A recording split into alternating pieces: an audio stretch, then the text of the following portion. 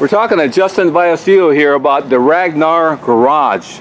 Is that correct? Ragnarok's Garage. Ragnarok. Why Ragnarok? So Ragnarok's Garage is supposed to be, it's a change in the car community because the car community is somewhat fragmented. It's just not as good as it could be. People they go with their little segments, whether it's muscle cars, import cars, exotic cars, whatever it is. With Ragnarok, I was wanting to change that. So it doesn't matter what you drive. It's not necessarily a respect all builds. It's just respect the cars. A lot of the people that are in Ragnarok, actually everybody's in Ragnarok is just a good car person. It doesn't matter what their financial status is. They just enjoy cars. They just love cars. So Ragnarok is the Norse, or the apocalypse for from Norse mythology. So Ragnarok's Garage is basically the end of the old car world, the beginning of the new one. So pretty clever. A little bit of meaning there. Uh-huh. Then I like Vikings. Huh? How many members do you have in the Ragnarok? And the Ragnarok. Ragnarok. That's all right. It's a tricky one. So in the groups, we have a group and we have a club. And the group, anybody's welcome to join. We'll welcome all kind of cars. Everybody gets welcome and introduced into the group. And in the group, we have 950-ish people. And then in the club, we have 65, 70 club members, somewhere in there. So, what else do you guys do besides car things? You have barbecues, get-togethers? Mm-hmm. So we don't just do car stuff. I mean, we're here soon once the world stops it. We're going to be having days where we go out. We do like range days. Go to the gun range. We got a lot of members who are into shooting. We do the members retreat. Where last year I rented out a beach house for the weekend. We just hung out all weekend, drank beer, ate a lot of food. Like Vikings. Like Vikings. Nobody went anywhere. All the keys were all locked up and everything. Everybody just hung out and had a really good time. We do barbecues. We do meet and greets. We just go out and have fun. We go do drives. We put together car shows. We do track days. Teaming up with other, like Evergreen Speedway, teaming up with them to do autocross events. How fun! Out there enjoying cars, enjoying the road, enjoying each other.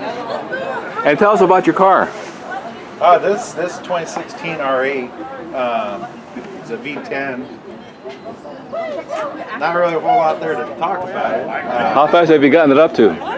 That's the most important thing. I go the speed limit. Tell us a few other examples of cars you have in your car club. What are the kinds you have? Well, actually here we have Paula's Ferrari. It's a 2014 458. One of our first members. She has this. Actually, she has this in a McLaren 570S. Really? Yeah. Before she had the Ferrari, she had an R8. She told me the color, it's a different name. It's not red, it's not rose, it's not Ferrari red, but it's a really beautiful color. It's a very beautiful color. The pictures don't typically do it justice. We have a lot of Chargers, we have a lot of Challengers, we got a couple Demons. We just had an RCF join. We have a little smart car that's in the club. We have a couple Cappuccinos, the Suzuki Cappuccinos. They are imported from Japan. We have a couple Skylines, a couple GTRs, a few BMWs, M4s, M5s. We have a Corvette, a 2017 C7 we're estimating over 1,000 horsepower to the wheels. He was at 980 before he was spinning the dyno, so we even know for sure. Wow. Do you have a newsletter? It's not necessarily a newsletter, but I have a pamphlet that kind of talks about, breaks down what we do, what we're about, and everything. How about a Facebook? We have a Facebook. Okay, what is it? Ragnarok Garage. Okay. Facebook. Okay, how do you spell Ragnarok? Ragnarok. It's R-A-G-N-A-R-O-K-S and then Garage. Ragnarok's Garage, okay. Garage. And how about a website? Same thing. Excellent. Yep. Justin, thanks so much. It's been fun. Hey, it's been fun coming out. Okay, Justin, we're here at the One Up Lounge. Why did you pick this place? Actually, I didn't pick this place. What happened was my associate, Nancy over here, she's from the area. And so what she did is that she reached out to the community to see who would be interested in putting something like this on. It was actually One Up who stepped up and said, hey, you know, we'll work with you. And from there, it kind of just snowballed. You know, we had other businesses, other restaurants that got involved. People from the city got involved, and you know, now we are looking at probably around. I mean, I haven't done a walk around, but we're looking at right around like about at least 100 cars. Excellent. And what a good thing for the business and for you. You meet new people.